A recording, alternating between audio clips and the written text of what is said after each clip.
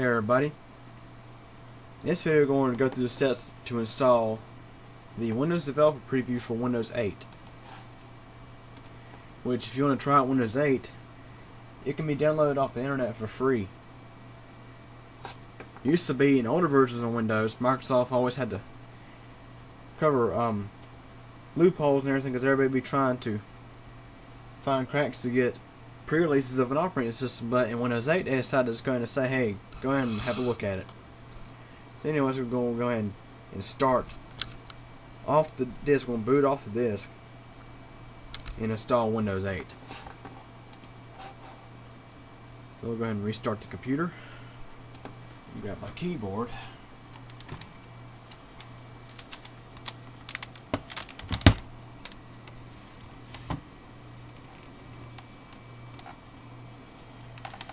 Which, for those who haven't seen my other video about the monitor recap, this is that monitor, so I didn't actually get a new monitor. I'm just testing this one. Giving it a good long test before it returns to its owner. Okay.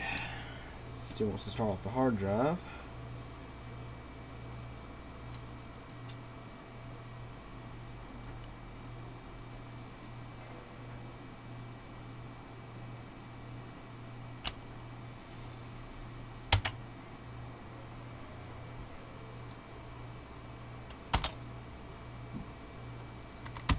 Which, of course, installing this is pretty much the same as installing like Windows 7 or Windows Vista. Should be really similar anyway. I haven't actually installed the installer yet, so we're about to find out what it's like to install the Windows 8 Developer Preview. This is taking a pretty good while to load the information off the DVD. That drive must need to be cleaned out or something. Yeah, either that or there's more information on the Windows 8 disk compared to Windows 7. Windows Developer Preview.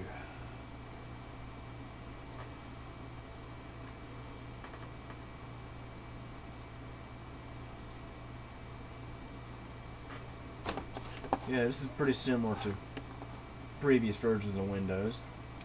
Just say next and install now.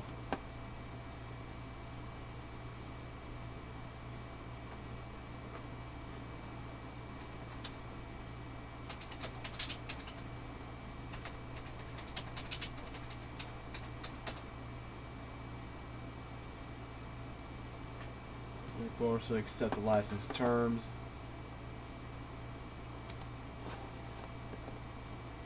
Which this monitor must have a built-in feature to check the resolution.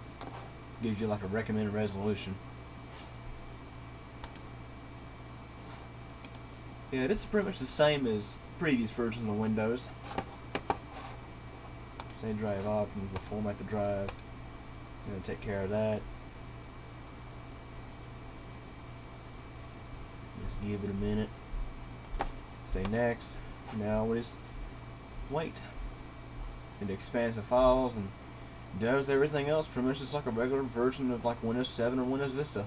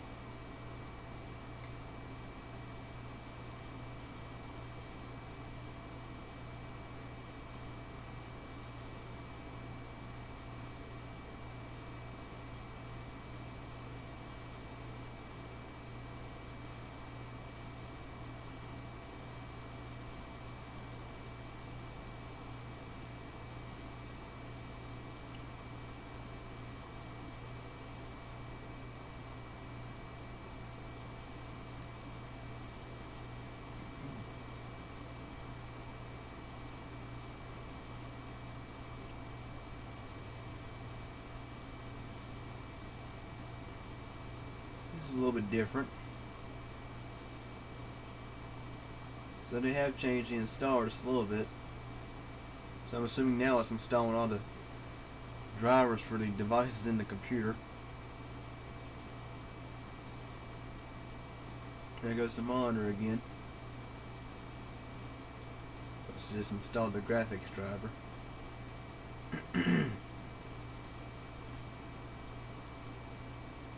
Yeah, I think it did just install a graphics driver because everything looks a bit more sharp. The details of the text.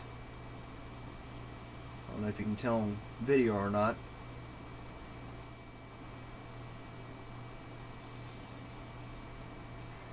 Which a lot of people out there are installing this on virtual machines. I'm actually installing it on my spare computer.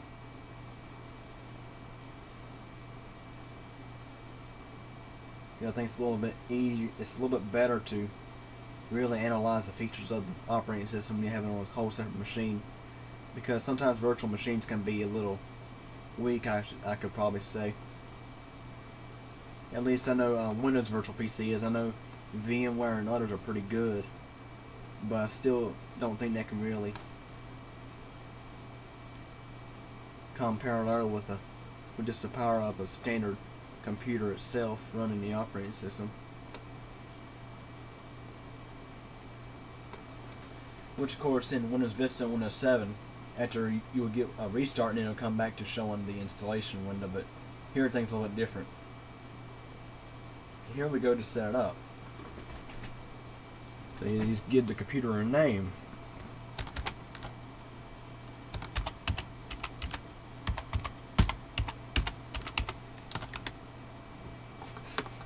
I think this is pretty neat. I'm going to adjust the camera a little bit. I think the setup portion of Windows 8 is pretty neat. I'm going to cut this light off so you can see a little better. Or the backlight actually will be better. That's better. Okay. So you can use express settings or customize. Here for express settings, we have automatically install important and recommended updates. Help protect my PC from unsafe content files and websites. Send this info to help make Windows and location services better. Check online for solutions or problems.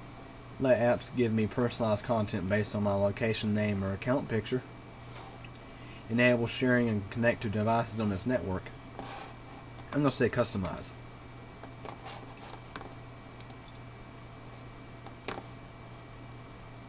I'm going to say ask me later about updates. Automatically install all hardware and device drivers, leave that turned on. And leave metadata turned on. Help protect your PC from unsafe content files and websites. Use Internet Explorer Smart Screen Filter to check URLs and file downloads from Microsoft. Keep that on. Smart Screens Filter here. Keep that on. Say next. Send Microsoft info about the web content my apps use to help make the Windows Store better. Which, if you haven't noticed yet, Windows 8 calls your programs app like it's a smartphone. Join Microsoft Spynet to protect me from malicious apps and malware. Help improve Microsoft services by sending some location data when you use location-aware apps. Help make Microsoft software and services better by participating in the Customer Experience Improvement Program. Help make Windows content more relevant. And keep everything default here. Let's see. Check online for solutions to problems. Get the latest troubleshooting packs to fix problems. Use Windows Internet Explorer compatibility view list to help improve my experience on some sites. Share information with apps. Okay. Let apps give me personalized content based on my name and account picture.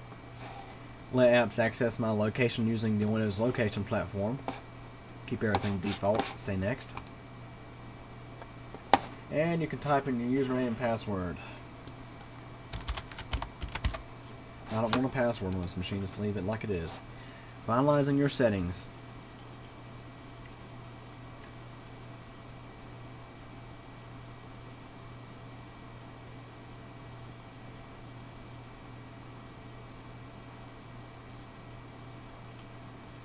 This is definitely much different than Windows 7 by far.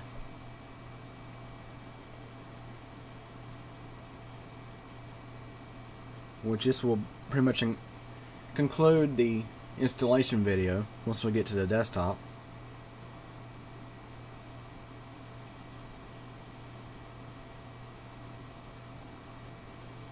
Which in Windows 8, the user interface is much different, which you'll see here in just a minute.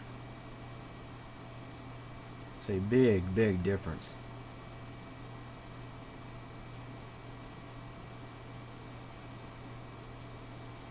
Anyways, the kind of computer I'm running this on is it's my spare system. It has a Phenom 2 X4905E processor, 4 GB of GIL DDR2 800 memory, an old 160 GB Western Digital hard drive. Okay, here is what's called the start screen. Okay. Anyways, back to the specs. We have, I think, a NVIDIA GeForce 70 300 something graphics card, something like that. So I mean, it's kind of half and half. It's not a very high-end machine, but it's not really a low-end machine either. So anyways, this is the developer preview of Windows 8. That's how it's installed. Any questions or comments? Feel free to ask.